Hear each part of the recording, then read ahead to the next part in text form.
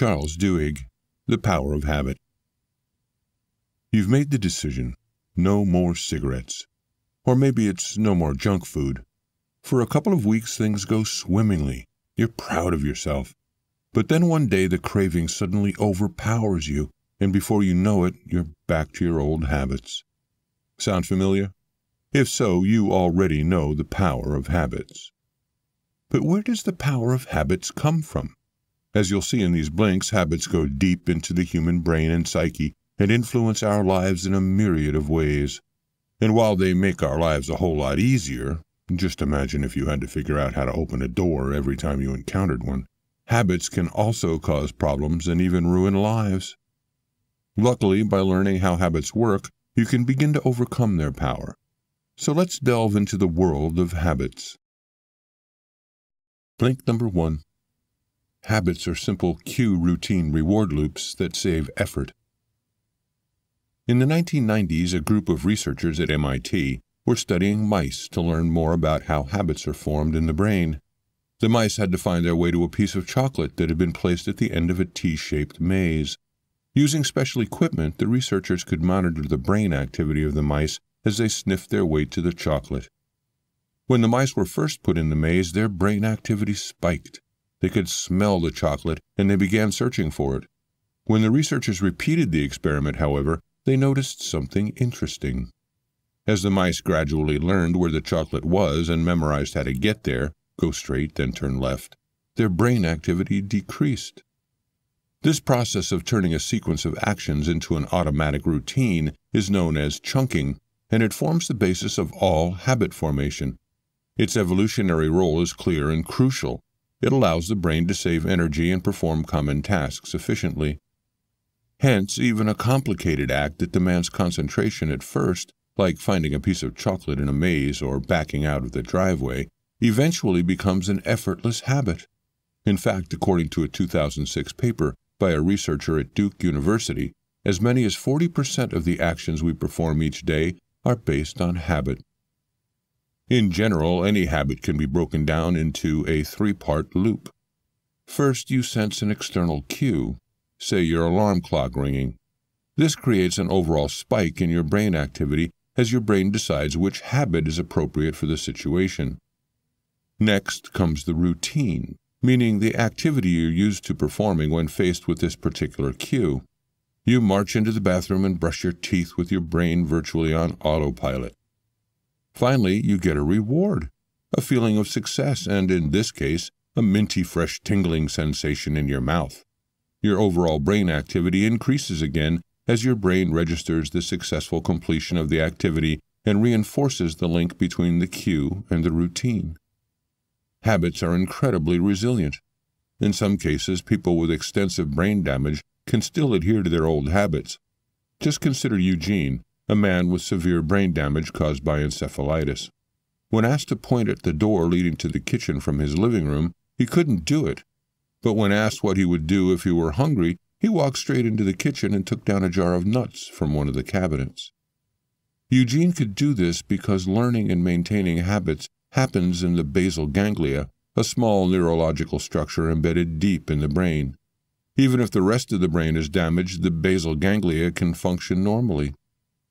Unfortunately, this resilience means that even if you successfully kick a habit, like smoking, you will always be at risk of relapsing.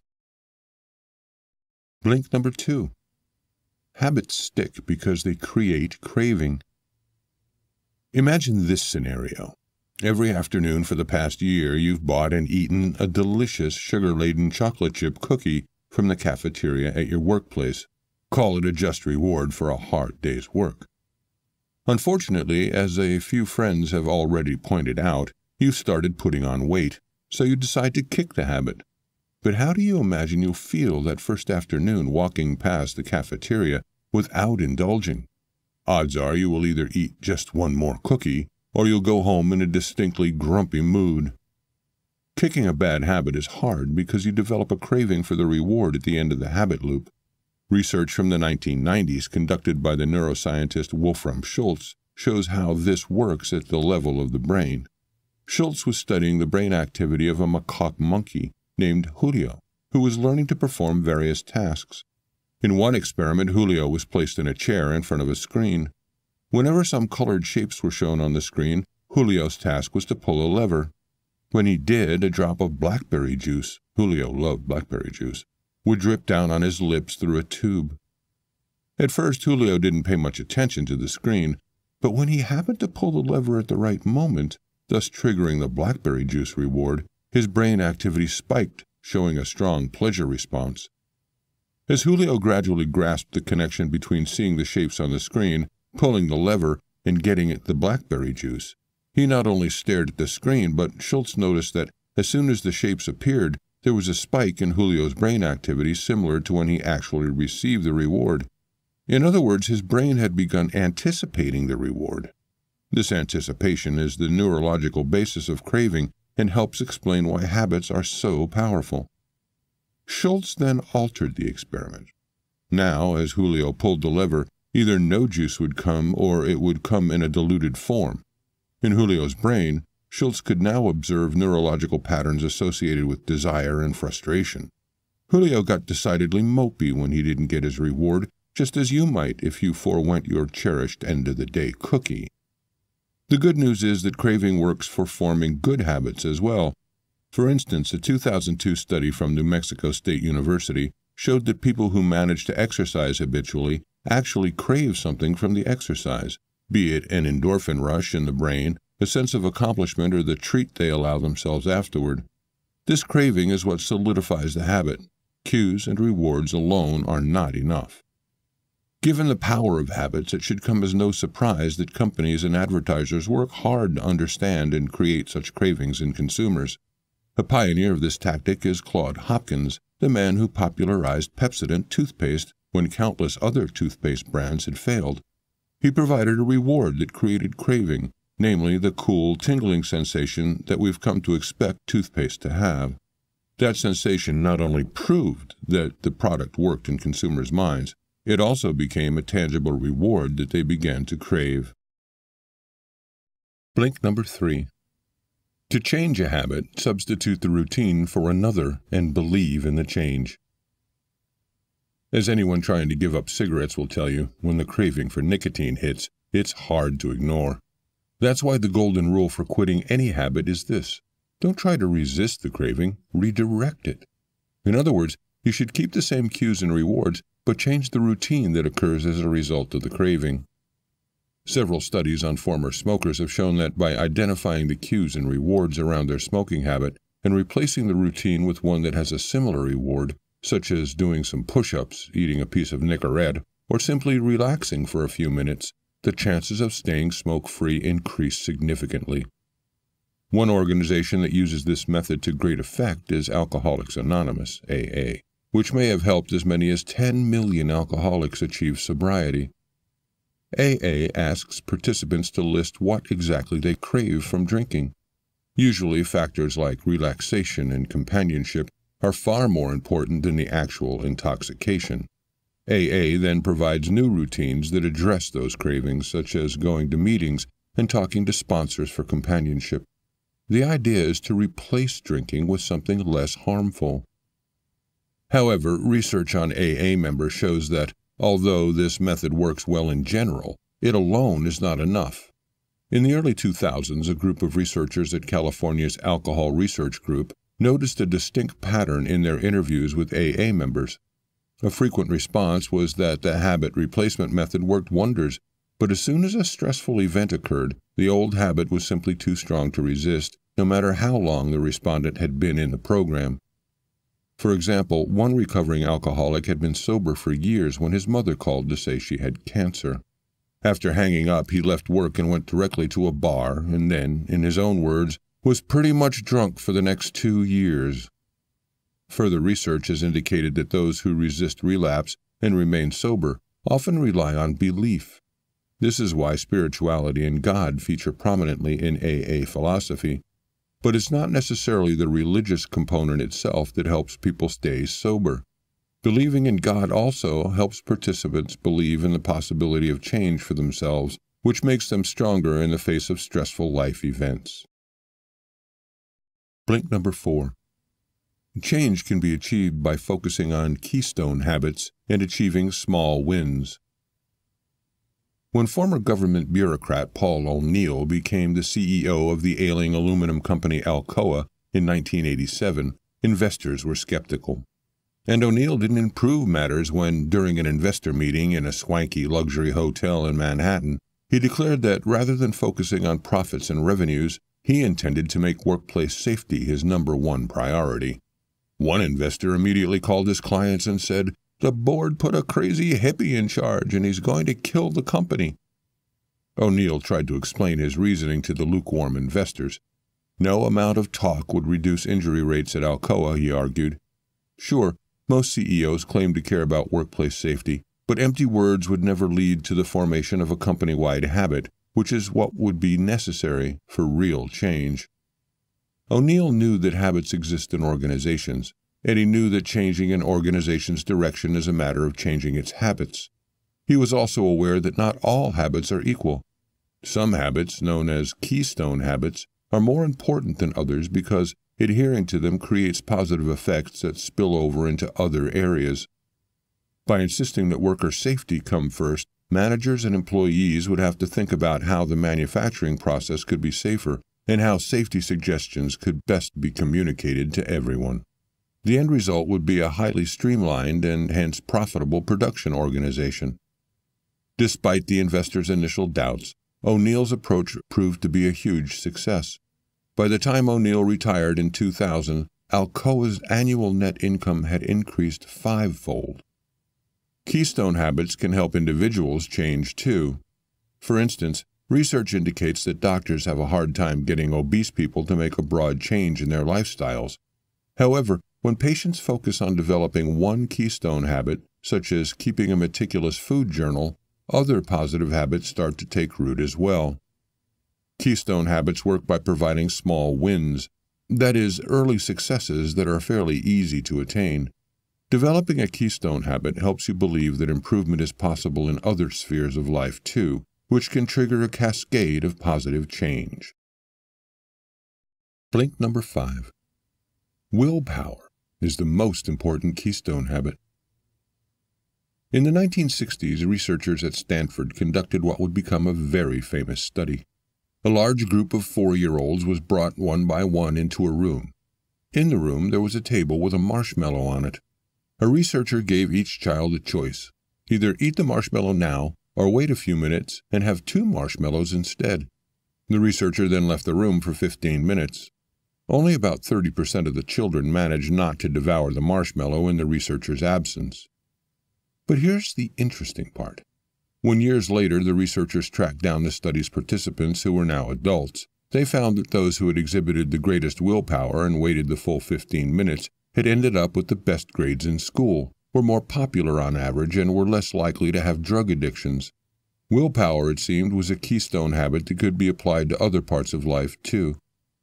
More recent studies have shown similar results. For instance, a 2005 study on 8th graders showed that students exhibiting high levels of willpower had better grades on average and were more likely to get into selective schools. So willpower is a key habit in life.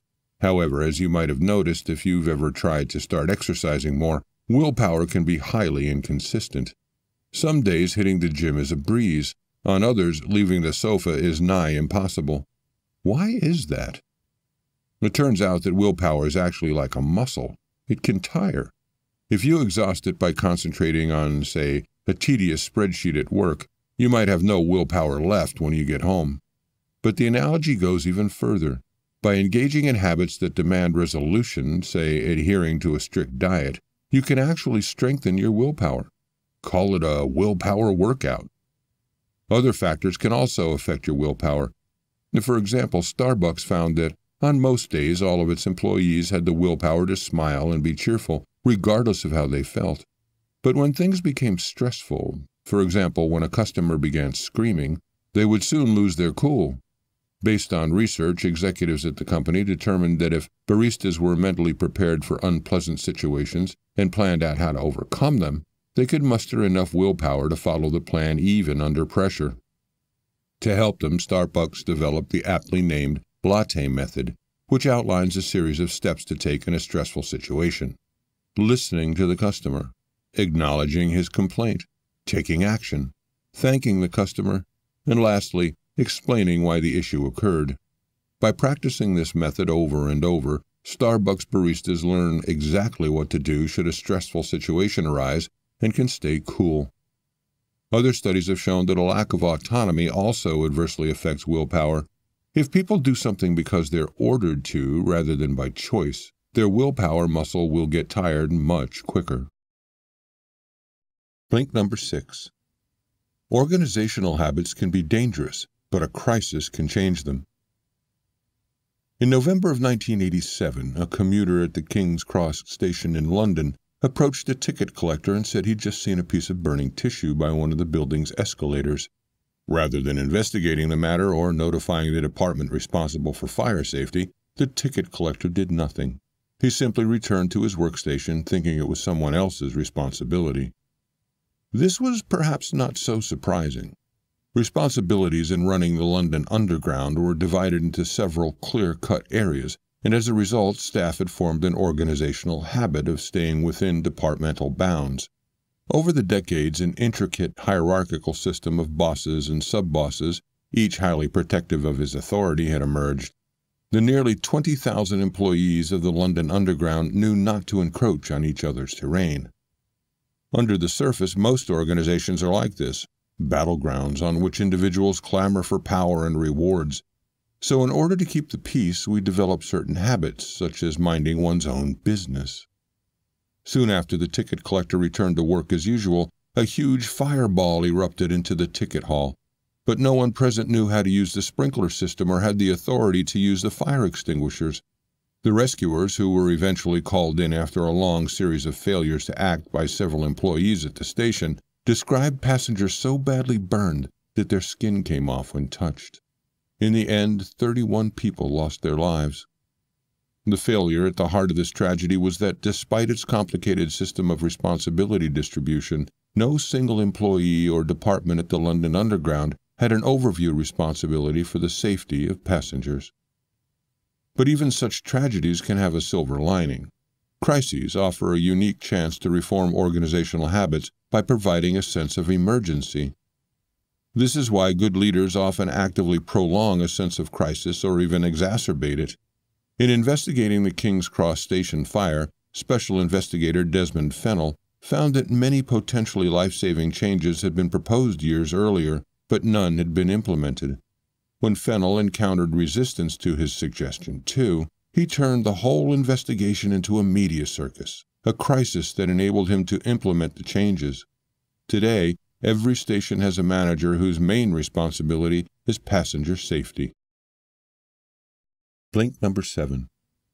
Companies take advantage of habits in their marketing. Picture yourself walking into your local supermarket. What is the first thing you encounter? In all likelihood, it's fresh fruits and vegetables laid out in lush piles. If you consider this for a second, it doesn't make much sense. As fruit and veggies tend to be soft and are easily damaged by other products put in the cart, they ought to be displayed closer to the registers. But marketers figured out long ago that if we begin our shopping by filling our carts with fresh, healthy items, we're more likely to buy unhealthier products like snacks and cookies as we continue to shop.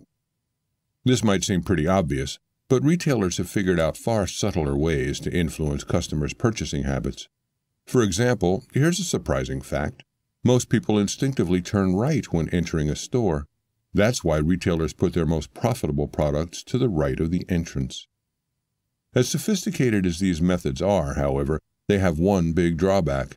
They're all one-size-fits-all and don't account for differences in the purchasing behavior of individual customers. Over the past few decades, however, increasingly sophisticated technology and data collection have made it possible to target customers with breathtaking precision. One of the true masters of this game is the American retailer Target, which serves millions of shoppers annually and collects terabytes of data on them.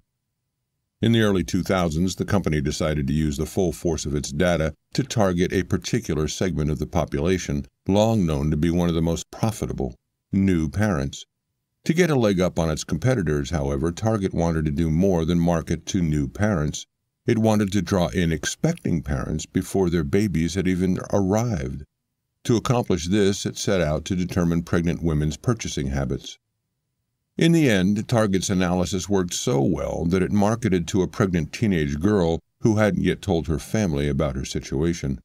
Target sent her baby-related coupons, prompting her father to pay the local Target manager an angry visit.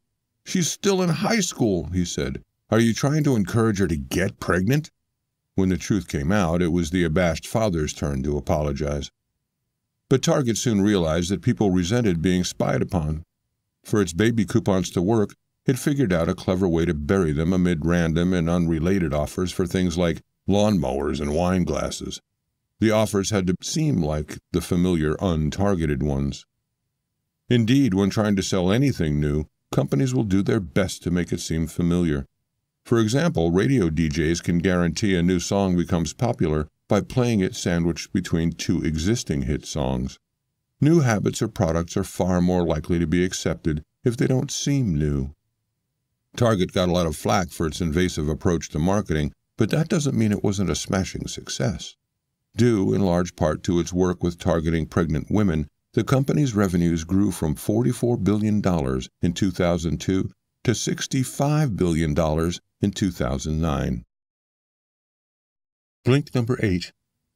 Movements are born from strong ties, peer pressure, and new habits. In 1955, a black woman named Rosa Parks refused to give up her bus seat for a white man in Montgomery, Alabama. She was arrested and charged, and the events that followed made her a civil rights icon. Interestingly, her case, though it's become the most famous, was neither unique nor the first. Many others had already been arrested for the same reason. So why did Parks's arrest spark a bus boycott that lasted over a year? First of all, Rosa Parks was especially well-liked in the community and had an unusually broad array of friends. She belonged to many clubs and societies and was closely connected to all kinds of people, from professors to field hands. For instance, she served as the secretary of the local NAACP chapter, was deeply involved in a youth organization at a Lutheran church close to where she lived, and spent her spare time providing poor families with dressmaking services, all while still finding time to make gown alterations for young debutantes from wealthy white families. In fact, she was so active in her community that her husband would sometimes say she ate at potlucks more often than at home. Parks had what is known in sociology studies as strong ties. That is, first-hand relationships with plenty of people from across different social segments of her community. These ties not only bailed her out of jail, they spread word of her arrest throughout Montgomery's social strata, thus sparking the bus boycott. But her friends alone could not have sustained a lengthy boycott. Enter peer pressure. In addition to strong ties, social spheres also comprise weak ties, meaning acquaintances rather than friends. It is mostly via weak ties that peer pressure is exerted. When a person's larger network of friends and acquaintances supports a movement, it is harder to opt out. Eventually, commitment to the boycott began waning in the black community as city officials began introducing new carpooling rules to make life without buses increasingly difficult. This is when the final component was added, a speech by Dr. Martin Luther King, Jr., advocating nonviolence and asking participants to embrace and forgive their oppressors. Based on this message, people began to form new habits, such as independently organizing church meetings and peaceful protests. They made the movement a self-propelling force. Blink number 9. We bear responsibility for changing our habits. One night in 2008, Brian Thomas strangled his wife to death. Distraught, he promptly turned himself in and was prosecuted for murder. His defense? He was experiencing something scientists refer to as sleep terrors. Research has shown that unlike sleepwalking, during which people might get up from bed and start acting out impulses, when a person experiences sleep terrors, the brain effectively shuts down, leaving only the most primitive neurological regions active. Since he was in this state, Thomas thought he was strangling a burglar who was attacking his wife. In court, the defense argued that the instant Thomas thought someone was hurting his wife, it triggered an automatic response, an attempt to protect her. In other words, he followed a habit. Around the same time, Angie Bachman was sued by the casino company Harrah's for $500,000 in outstanding gambling debts. This was after she had already gambled away her home and her $1 million inheritance. In court, Bachman argued that she too was merely following a habit. Gambling felt good, so when Harrah sent her tempting offers for free trips to the casino, she couldn't resist. Note that Harrah knew she was a compulsive gambler who had already declared bankruptcy. In the end, Thomas was acquitted, and many, including the trial judge, expressed great sympathy for him. Bachman, on the other hand, lost her case and was the object of considerable public scorn. Both Thomas and Bachman could quite plausibly claim, "It wasn't me, it was my habits." So why was only one of them acquitted? Quite simply, once we become aware of a harmful habit, it becomes our responsibility to address and change it. Thomas didn't know he would hurt anyone in his sleep. Bachman, however, knew she had a gambling habit and could have avoided Harrah's offers by participating in an exclusion program that would have prohibited gambling companies from marketing to her. Thank you for joining us for a reading of the blinks to The Power of Habit by Charles Duhigg. The key message in these blinks is the idea that following habits is not only a key part of our lives, but also a key part of organizations and companies.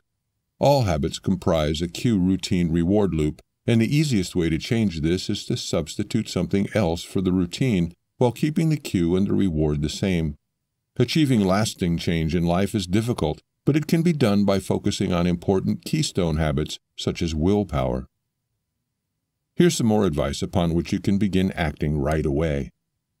In these blinks you learn that not all habits are equal, but some are more powerful than others. One such keystone habit that you can easily adopt is to start each day by making your bed.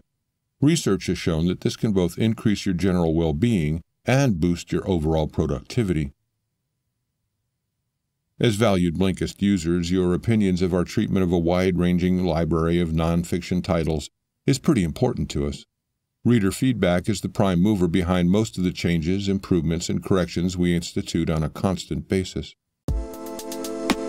Well, before you leave, don't forget to subscribe to Books in Blinks and leave your thoughts in the comments section below. Also, check out the other titles in our playlist.